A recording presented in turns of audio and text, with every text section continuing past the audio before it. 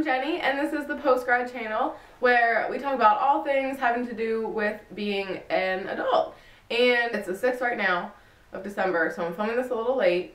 But last week I turned 25, and now I'm like really an adult and really gotta get my shit together. So we're working on that. But today's video is going to be my November favorites. These are all the things that I loved and discovered mostly in November or rediscovered in November, and the things that I think that I want to tell you that I really like. There's a little bit of everything in here. I did do some major hauling for my birthday towards the end of November, but since I haven't posted those hauls yet, I haven't included any of those things in my favorites just because I don't think it's fair to talk about things that I got at the end of November, you know, as like a November favorite when I didn't have it all of November. So let's just get started. My phone has my list of things on it, so I want to make sure that I don't miss anything. Oh shit, I left something in the bathroom. BRB. Okay, I'm back. So I had to run and get something out of my shower, and this will be the first thing that I talk about. This is the NUME White Truffle Hair Treatment Mask, and so because I have such long hair and I shower so infrequently, pretty much every time I shower, I use like a conditioning mask instead of a regular conditioner because like I just don't shower often. So like when I do shower, I really want to deep condition my hair. I got this when I put in an order from NUME when it was on sale or something. And this was half off. So I think I got it for $10 about. It's $20, but it's like small. Like, it's a very small bottle to be $20, but oh my goodness, guys, I used it, obviously I used it the last time I showered, and it just, like, especially the first day, like, I know once you've gone a day or two after showering, it doesn't really affect anything, but, like, when I woke up the next morning and my hair was dry, I was like, oh my god, like, I just kept touching my hair. I kept telling everybody to touch my hair, because it makes it feel so soft and repaired. Like, it doesn't feel damaged anymore, at least for like the first couple days. And it also smells amazing. But the only negative to this mask is that it is very expensive to me for such a small amount, and like I really do have to use a lot. And like I said, since I use this every time I condition my hair, I usually wash my hair like 1.5 times a week, so like about every 4 days. It's just not going to last very long. Like, if you look, this mask was also $20, and it probably holds about twice as much product. So it's just not a lot, but it smells great.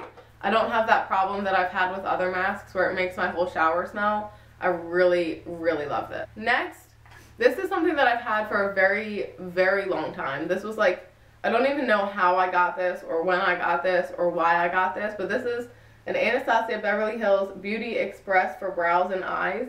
And like, I doubt they even make this anymore. If they do, I will link it down below. This is in the shade Brunette.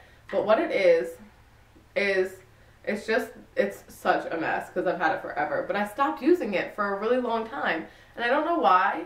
I think like I got more into makeup, and this was like, I didn't realize how big, like how awesome this was. But what it is you have a mirror, and then it came with stencils, and that's really why I got it. It came with stencils that you can like shape your brow with, and then it comes with a wax, a light and a dark brow powder, and like a shimmery and a pale, like a plain highlight. And I guess you can also use these as, oh, I just totally swatched on the same finger. I guess you can also use these as eyeshadows, but I used them in my brows today, and I've been using it a lot in the last month. And I usually use my NYX pencil to do my eyebrows, but since I rediscovered this, like in the back of one of my drawers, I like have been obsessed with how defined I can get my eyebrows with the powder. Because with the pencil, like I don't really want to draw like a line around my eyebrows because it's really hard to fade it out. But with this, I use the brush that came with it. It's just like a eyebrow brush or eyeliner brush, and you can create like that line and then fade it out so it like fades up into the brow and doesn't look quite as stark. And then obviously the wax is great, the colors are very, very pigmented, and then the highlight is great as well. I think that I've lost all of the stencils from here, but at this point I don't really need a stencil. I just needed something great to fill in my brows, and like they just look so good and defined and like full, and I am obsessed. Another thing that I've rediscovered this month is my black beauty blender, and I have two beauty blenders. This one's obviously full of water because I used it today, but I have a black one and a pink one, and the problem is that the pink one I don't feel gets as full.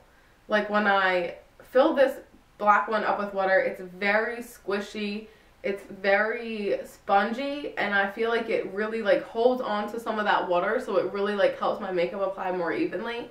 This pink one, on the other hand, when it fills, it stays this skinny. So like it doesn't get nearly as big as this. It's not as like squishy and spongy as this one is. And I was using this for a really long time because I was like, this is the original one, so this has to be better.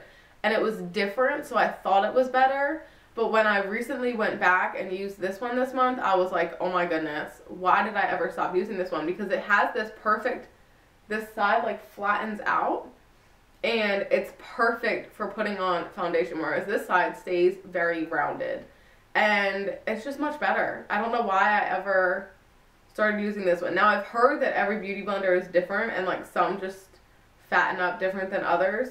But for now, I'm going to keep using this one and probably use this one sparingly or traveling, because this one's way better in my opinion. I don't know. You guys let me know whether you have found the same thing with your black versus pink beauty blenders. Maybe it's just me, but I like this one better. This is another rediscovery. This is the Beauty Crop Lightning Crew highlighting cream, and I got this in some beauty subscription box, probably BoxyCharm or Glossy Box, probably BoxyCharm, and it's just this amazing cream highlighter.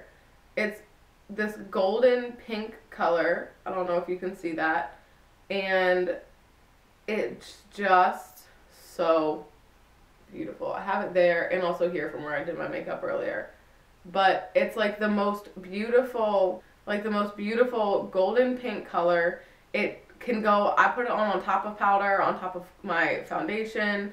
I usually just like wipe it onto my hand, like dot it onto my hand, and then use my beauty blender to kind of dot it like on my cheekbone and above my eyebrow. And I have champagne pop on top of it, but it just is like the most beautiful, natural looking highlight. I wear this a lot on work days where like I really don't need to be like ba-bam glowing everywhere, but like I still want to be like fresh and a little bit glowy. This is amazing, and this tube is so small and it'll last you like your whole life because you only have to use like the tiniest amount and just dot it all around, and it's like, I can't believe I ever stopped using this. Okay, those are all the rediscoveries. New things, so I got this. I think I have already hauled this, but I have had this before. I got a sample of it in an Ipsy bag. I knew I loved it then, and I used it for a really long time, but because it was a sample, I kind of tried to like save it and make it last, so I kind of stopped using it. And then Ipsy had a sale with this and the peel off mask. This is the Hey Honey Good Morning Honey Silk Facial Serum, and it's just like a morning moisturizing serum, and it is amazing. I started using it again a lot once I got this full size. I took it with me on vacation. I've been using it every single morning before I put on my makeup, and it's this yellow color. I'll show it to you because it's a very unique color. It's yellow, like bee pollen yellow, and it just is so smooth and soothing, and it makes your skin feel super soft and moisturized, and it makes your makeup go on so freaking smoothly. It's amazing. It's so incredible.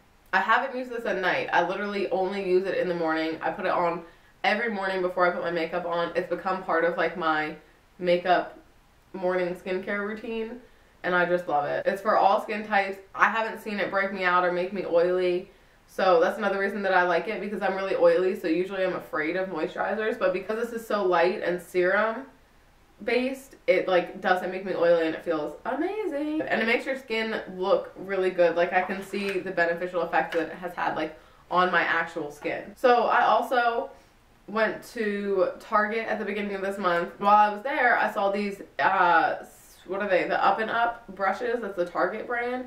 And I had heard maybe Kathleen Lights talk about them, and she said that they were really, really good. So I got two.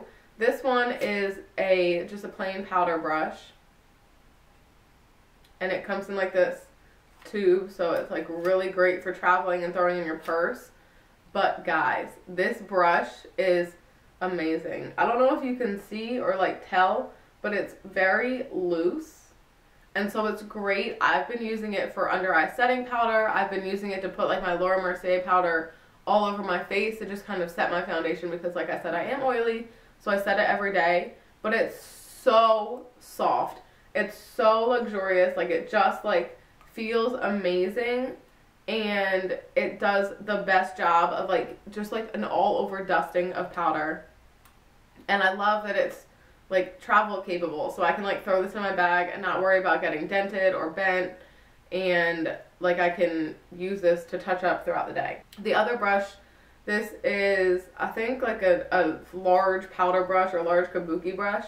I've been using this for bronzer this entire month, and I love it. It's so dense, like you can see I'm pushing on it and it like doesn't really move. It's super dense, and so it picks up a lot of powder right here, and then like when you pat it in the thing, I'll pick it up like right on the middle, and then I like dot that on and then blend it out, and it's so large and dense that it just blends out perfectly. My bronzer has been going on so much better than it usually does, and I think it's because of this brush, because it just does such a good job. It's so soft. Again, like the other one, it hasn't shed or anything. I've cleaned it a couple times, and it's like kept its shape and everything, and I just love it. The foundation I have been loving this month. I really shouldn't talk about this because I did get it in that haul. This is from Ulta, and I may or may not have posted that haul already. I don't think I have, but I just couldn't not, because I've been wanting this for so long. This is the IT Cosmetics Your Skin But Better CC Cream. This is SPF 50, anti-aging and hydrating serum. I'd heard so many good things about this, and I've been wanting like a next level up BBCC cream. I have the L'Oreal one, but it's not like full coverage, and it doesn't last very long.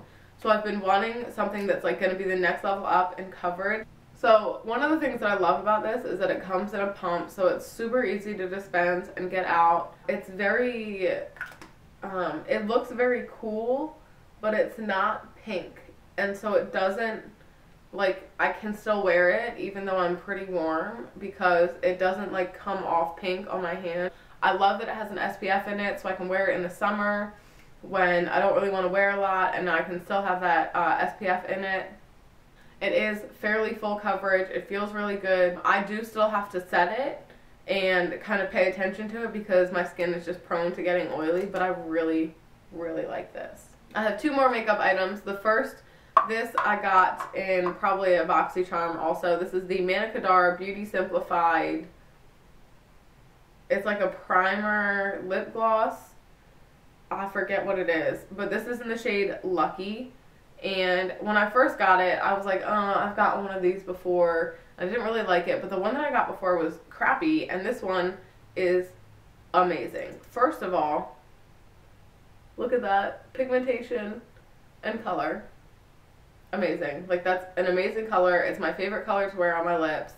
It's beautiful. It's so pigmented. It's very glossy but not sticky, and it's great, right? Like, when you first put it on, it looks awesome, and I'm gonna like wipe this off immediately. When you first put it on, it looks awesome, and it's beautiful, and it's the best thing ever, and it looks great. And then as like the glossy part fades away, it leaves you with like this beautiful stain. It's a gloss stain. So it leaves you with, first it's glossy and it looks beautiful and amazing, and then the glossy part fades and it's like this most beautiful stain on your lips. It's not dry, it doesn't make them crack, they still feel very moisturized, but it's just not glossy anymore. And then you can put another layer back on, and it's amazing. I've been wearing this lots. But what's on my lips today is Dose of Color Stone. And I got this at the end of October, I want to say. And I'm obsessed. and I kind of hated liquid lipsticks, and I was like, I don't understand this, like it makes my lips feel so dry and crackly and looks like the Sahara Desert on my face. And then I tried the Dose of Colors version, and I was like, oh, this is totally different. It's not dry at all. It doesn't make my lips crack. It doesn't make them look dry. It's the most gorgeous color. Obviously, I have it on my lips. It's just beautiful. It feels great, and I'm like totally a convert. Plus, like, look at this packaging with like the frosted glass, and it lasts forever. Like, I don't have to touch it up. I don't have to ever do anything. It's amazing, and I can't believe it took me this long to get it. The only reason I did wait is because I didn't want all three. So as soon as it came out by itself, I did purchase it. The last item that I have here is the Poo Pourri original scent. And when I first got this, I was like, whatever, like I live by myself and I don't really like care, you know, like I'm not going to spray it for my own sanity reasons. So in case you've never heard of Poo Pourri, this is a spray that you spray into the toilet before you go, and it like traps the scent of your poo in the toilet, so like your bathroom doesn't smell in case you're like going at somebody's house or in a public restroom and you don't want it to smell, or like maybe in your own restroom and you don't want it to smell.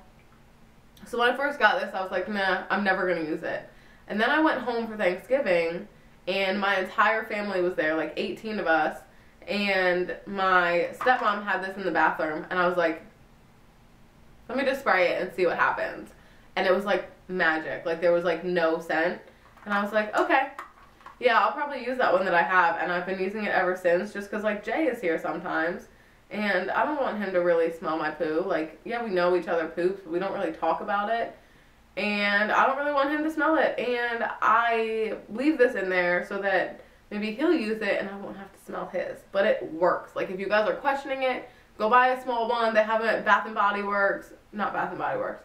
They have them at Bed Bath & Beyond for like $5. Just get a little bitty one and test it out. It will last you forever. You only need like 2 spritzes in the bowl, and it's amazing. Another thing that I have been loving this month, I kind of fell off in like late October, early November, and then I found it again in November, and this is the question and answer a day, and it's 365 questions, so you have one question every day, and then you answer it every single year for 5 years.